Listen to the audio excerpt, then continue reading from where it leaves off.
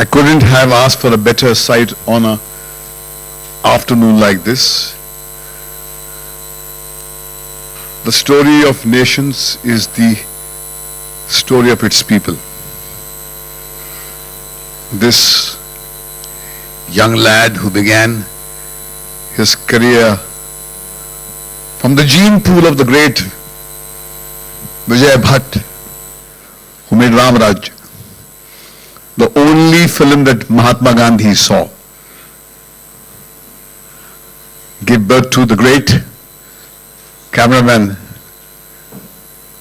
Bhatt, who was a spine of my career. When I did not know the ABC of filmmaking, it was Bhatt who caught my hand like a little child's hand, an elder grabs, and led me into the world of movies and showed unflinching loyalty, and then gifted his son to me, who became my lifeblood. When I was down, faltering, losing my way, like a son, he held my hand. When my career came to a pause, he rewrote my narrative with Raz.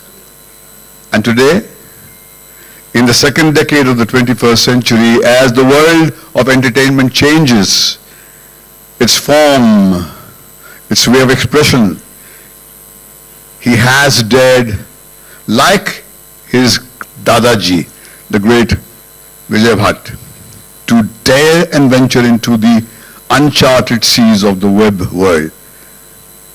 It is people like this that keep the story of entertainment alive, the story of humanity alive, and the story of nations alive. It makes me very proud to be standing here and giving this young boy his due.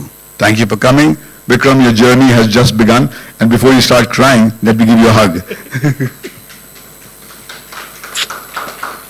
Thank you.